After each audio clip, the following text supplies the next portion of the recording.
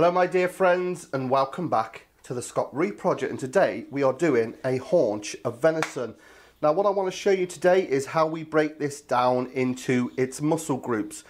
When I say muscle groups, this haunch is made up of 3 muscles, a top side, a thick flank or top rump, and then underneath a silver side. Now from a butcher's point of view, these are 3 different cuts of meat which cook at different times, have different textures.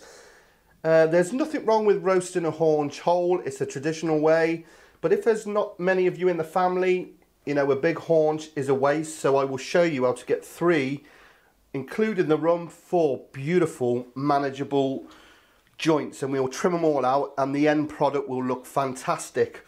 So the first thing we need to do then is I just want to trim off that bit of flank. And basically, if you go by the adage, do I like the look of it? Would I eat it? Keep it on. If you wouldn't eat it, take it off. The next, I want to remove the H-bone, the hip bone, an odd shaped bone, just with the tip of your knife, always with the tip of your knife. You can see at any time I'm only using that much and exposing the bone, and I'm just going to gently take my knife round it. There is the ball joint. Don't know if you can see it in there. Just expose that, and then it's a case of the knife up against the bone. Always got a damp cloth if there's any stray hairs. There's bound to be a couple. We can clean it up after, and then just work that bone away from the flesh. It goes in there, and that is the hip bone gone. Next we want to take off the shank. If you look, you can see where the bone pretty much ends. You get a little bit of play, you put your knife in there, that is that cut. Now several ways you can do this.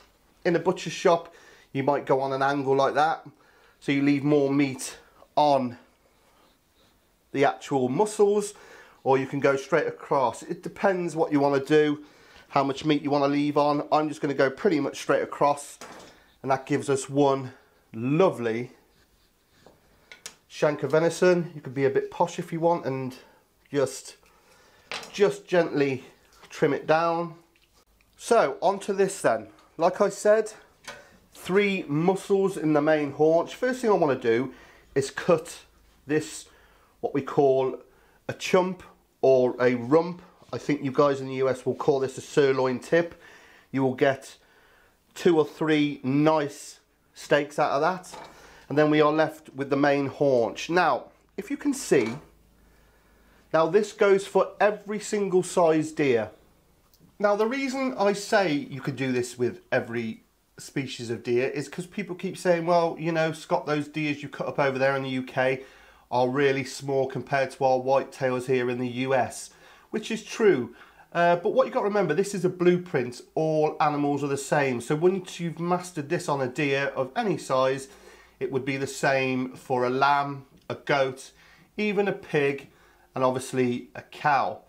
And a lot of people say, well, those deers are so small. Well, those are muntjac deer we have here in the UK, and they are fully grown. People say, oh man, it looks like a dog or a hare. But you know, to my mind, they are one of the tastiest. But this haunch here is half a roe. We also have fallow, and obviously the big reds, the stags up in Scotland, which I think are more akin to what you guys get over in the US and Canada. Anyway, I digress. Let's get on and do this. So you can see there is a seam. It's like someone's drawn a line. Now if you just go with your knife, you can see there, what you need to do is to go down it, and don't matter if you're cutting into meat, until you reach the femur that's in there. Then you just gently go round and you'll start exposing, as you can see in there, a natural seam. If I can show you, you can almost pull. If any of you folks out there suffer from sciatica, that is the sciatic nerve in a deer there. Anyway, we're just going to carry on down. Pretty much you can pull it apart, and like I said, any size deer you can do, and there you have your beautiful little top side or top round. I'm just going to take a little bit of that silver off. I want to trim these up really nice. I mean, as you can see, there is not, if any, a lot of fat on there, and that is a beautiful joint on its own. So next we need to take off what we call thick flank or top rump. So all I'm going to do is we're following that femur again, either side,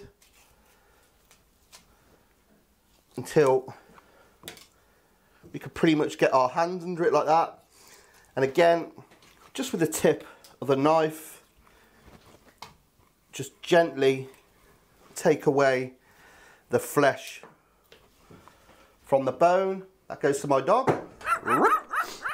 And then it's a case of, again, a natural seam. As you can see, that silver skin in there is starting to expose through, and then that leaves us with our silver side and our top rump or thick flank. So what I want to do is just gently seam off this beautiful salmon cut we'd call, which, as you can see, is a beautiful, beautiful piece of meat. Just have a look at that. So we'll trim that up in a bit. Then we're left with our silver side. Just take out what was the knuckle, and then just with the tip of our knife under that sciatic nerve, we get rid of that. And then cord silver side, obviously because there's silver on the side. So just on that silver skin then, I like to just put my knife just, again, the tip underneath. And what we're doing, like I said at the start, we're making more manageable, usable joints from that one leg. And you'll be amazed at the end when you see what we can turn this into. And these joints are ideal for two people, you know, for sharing. And obviously you're going to get a lot more meals out of your haunch than if you were to, say, roast it whole for a few of you. Yes, it's nice cold in sandwiches, but these give you ideal portions. So what I like to do, because that's what we do, is I just like to trim them up, square them off. That's what us butchers do, make them look neat. And obviously this can go into stir fries or stews. Look at that, beautiful. So I just want to work, I'll put my trim over there for the moment. On this thick flank, there is the patella bone or the kneecap. I'm going to go straight down on that. Then I'm going to take off the rest of this thin flank, and this exposes a beautiful looking joint. So we go down, take any excess funk off. Those of you who watch a lot of me know funk is an official term. If it wasn't, it is now. And I'm just going to gently, can you just see me parting that? And I'm just going to get my knife under there, because you know this silver is inedible. We don't want it on there. I mean, don't be too fussy. I mean, if it's the first time doing it, you don't want to end up chopping away all the good. And then just turn it over. Again, any bits, square it off, and that gives you that beautiful there, top rump, top side, silver side, and your salmon cut. A little bit of trim there, and then I'll just put that there for the moment. We started off with that rump. Again, take it off any stray bits and slice through. An absolute cracking piece of meat, that. And then we've got our shank, and then I'm just going to quickly nip through the trim. So all it remains for me to do then is just, again, one more quick look over, a glance over, a tidy up, a trim up, a straighten up. And then what I do with these joints is you want these food grade, I suppose you can call them poultry bands. And then basically at regular intervals, just put 2 or 3. You can put any herbs you like under there, you know, maybe a sprig of rosemary or some bay leaves just to add a bit of colour. But there's the silver. Here is the thick flank or the top rump. Very confusing. Wherever you work in the UK, people call it different things. Then add on to it the Australian and the US terms, and we all get a little confused. But just a little bit of time, straighten it up. And then again, with the top side, I mean, these would make fantastic steaks. But like I said, I wanted to make manageable roasting joints, getting more, I think, yield out of your venison haunch. Put one on there. I think I'm going to put one on there. I might over egg the pudding there. Always fettling, you know. Bring that up. Bring that round. Once you start, that's it, look. And I will put that one there. Okay, let's have a look what we got then. We got our silver side. Beautiful. Our top side. Straighten that up. Our top rump, which looks stunning. Our salmon cut. And then there's our venison shank, which I've just quickly French trimmed. That was the stew we gleaned off all of the different cuts, the trimming up, the squaring off, which all go into stew. But the actual trim, which will go into mince or sausage, is a handful. And then we will just put our 2 steaks at the front there. And all we got waste off that haunch was that. And we managed to glean all that meat off just one roebuck haunch. So you think of the meals we get out of that now. You know, we got 3 beautiful joints. We got a shank, the 2 steaks. I think that just begs to be done quickly, don't it? Maybe I'm thinking on the hoof here. I would just butterfly it out, bash it out, bit of salt and pepper in the pan. Robert, your mother's brother. And that's it. One venison haunch broken down.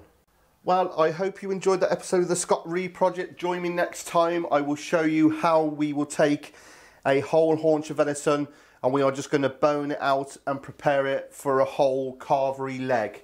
So until next time then, please, please, please, please, please click subscribe. You know, the button down here. The channel is growing at a phenomenal rate, so join me for the ride.